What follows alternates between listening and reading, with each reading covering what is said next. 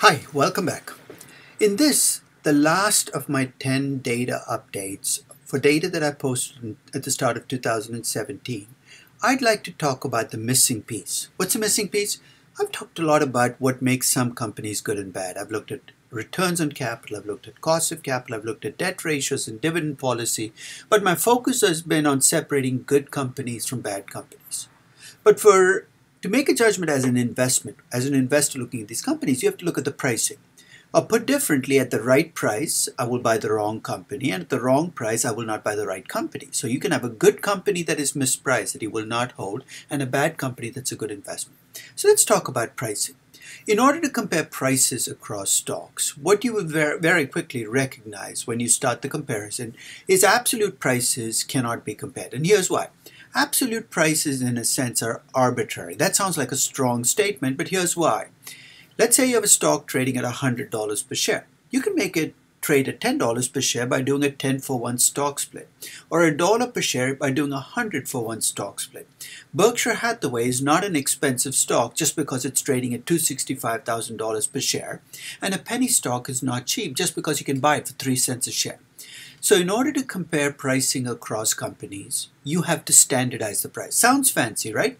But a multiple is just a standardized price. In the denominator, or in the numerator, you usually have a measure of market value. That measure can be a market value of just equity. That's market capitalization or price per share.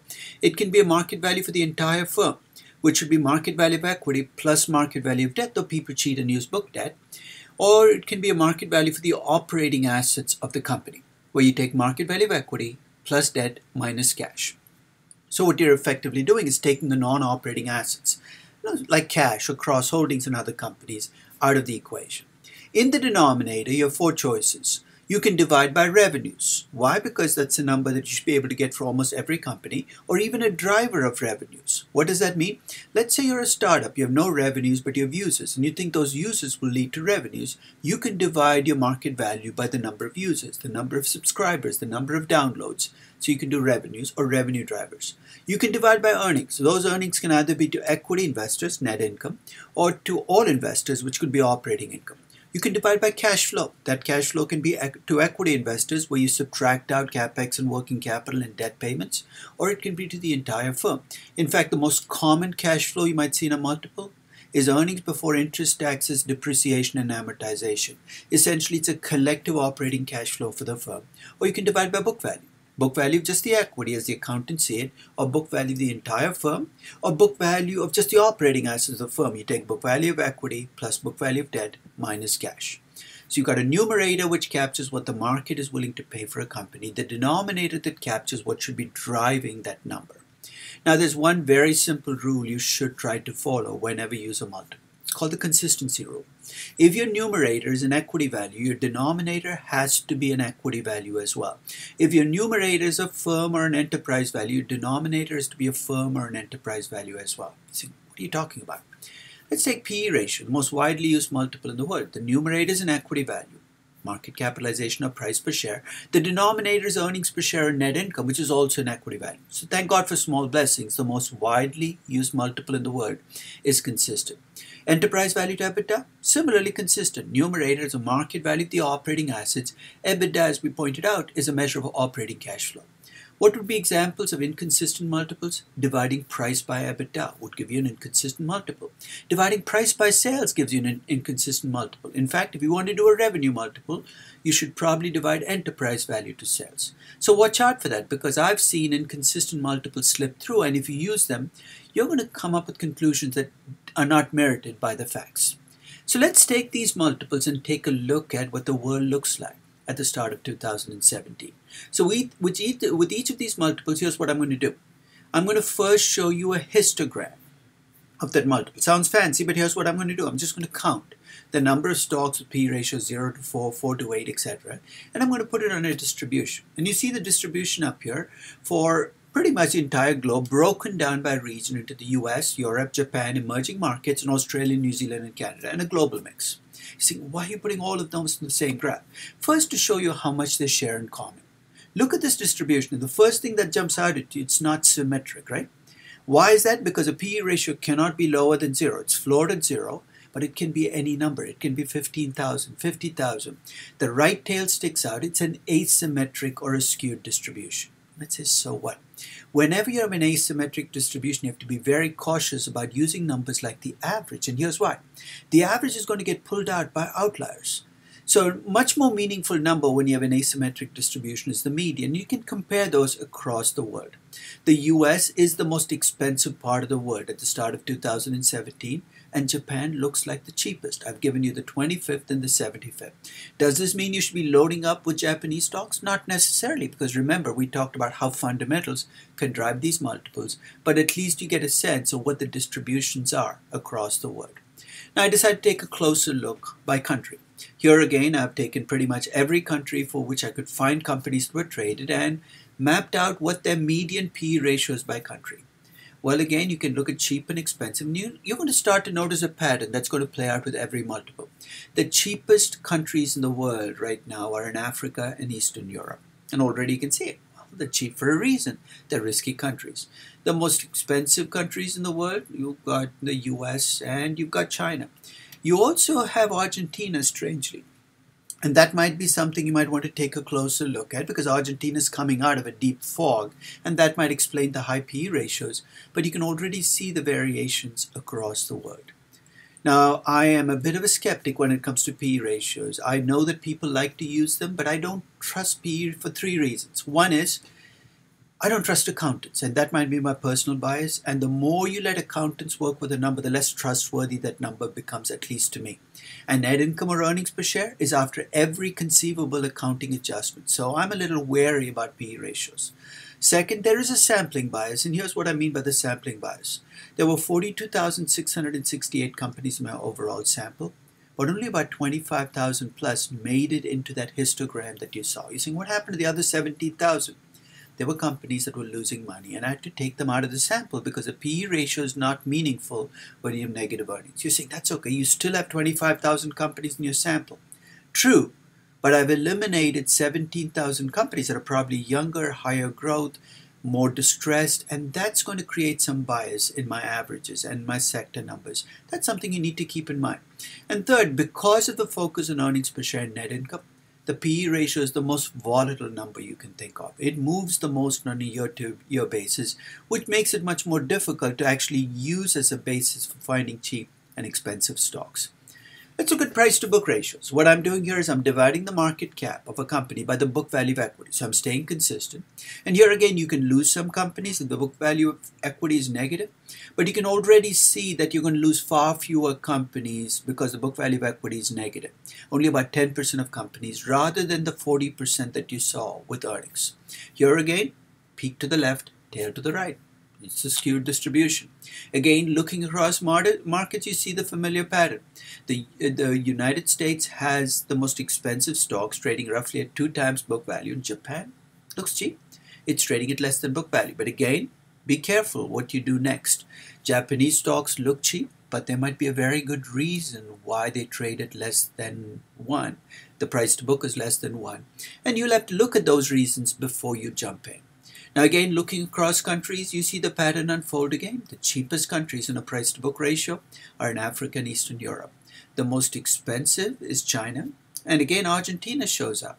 You can and Venezuela, which is interesting, and they're the reason for the high price-to-book. Might be the book value is just depleting at companies, and the market cap is actually staying above that book value. But again, you can look across the world and you can see that there are big chunks of the world, the US and Canada, Australia, where stocks traded between 1.5 to 2 times book value.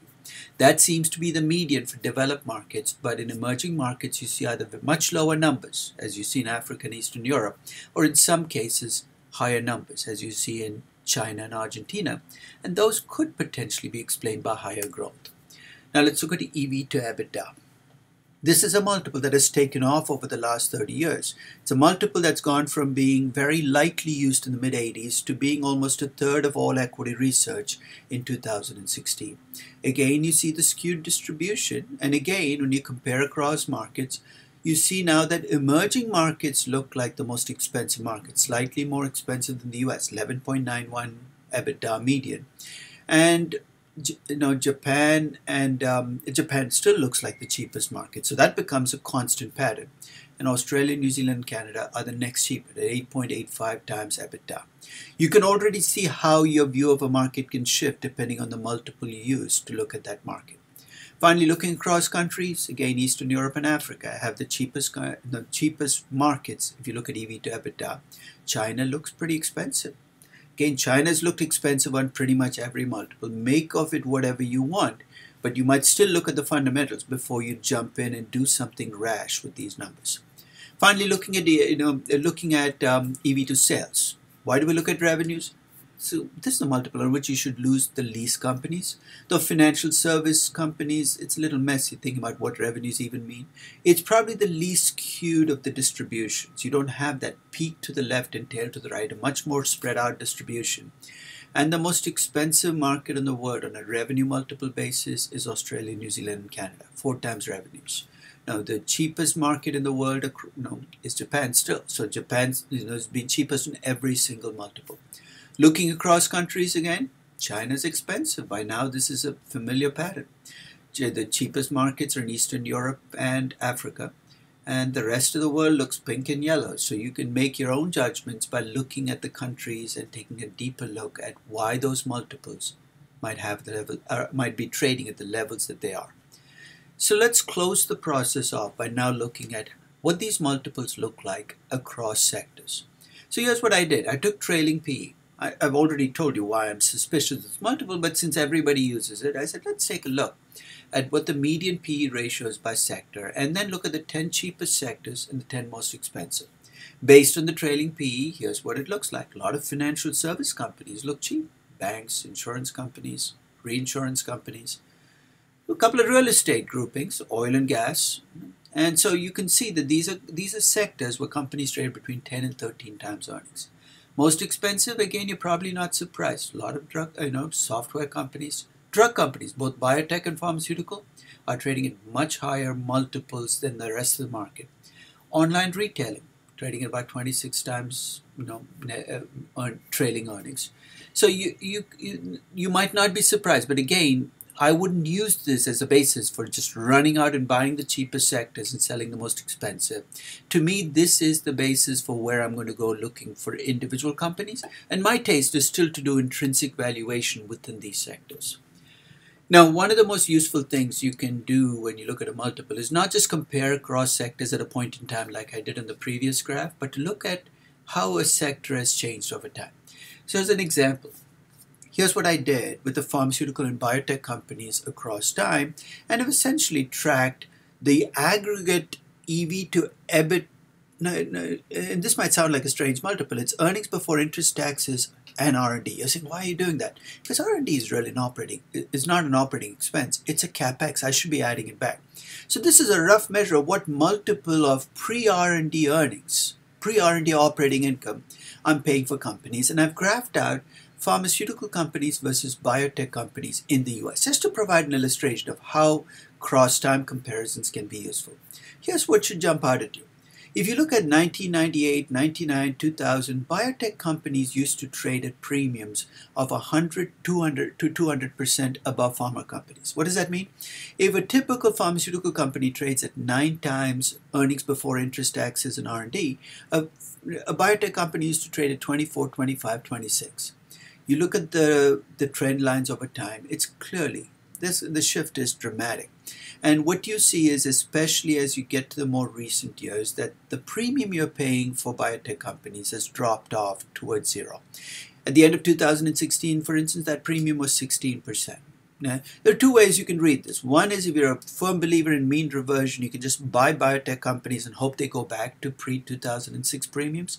But I think that'd be a dangerous thing to do, because there are fundamental reasons why the premium has faded. Biotech companies are larger. Perhaps the profitability difference is narrowing. The healthcare business is changing. So this is actually an interesting way to take subgroups of companies and play them out. I've tried this with old tech and new tech, partly to show the fact that old tech companies, these are companies that are more than 20 years old and technology, are actually cheap It's the new tech companies that are pushing up the multiples at which technology companies trade.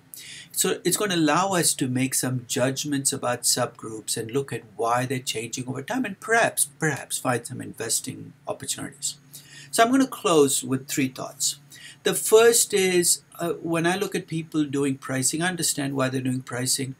I find it surprising how many people still stick with absolute rules of thumb. What am I talking about? A stock that trades at less than book value is cheap. A PEG ratio less than 1 is cheap.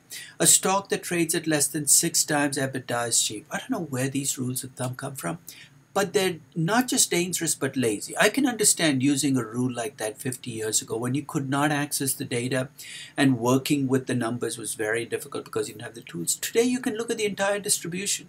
Why not replace absolute rules of thumb with relative rules of thumb? What am I talking about? Instead of saying 6 times EBITDA is cheap, why not look at the distribution of EV to EBITDA multiples like I did across the market and say the 20th percentile is what's cheap. And the 20th percentile might give you an EV to EBITDA of 4 or an EV to EBITDA of 8, depending on how the market is being priced. Playing the pricing game, at least play it right. Second, most stocks that look cheap deserve to be cheap. So don't use any of these multiples as your end game. It's the start of the game, not the end of the game. Because when you find a stock trading at a low P, it's your job to ask the right questions. What's the growth? What's the risk? What kind of return on equity does this company earn? And finally, if you're paying a price, whether you like it or not, you are estimating the future.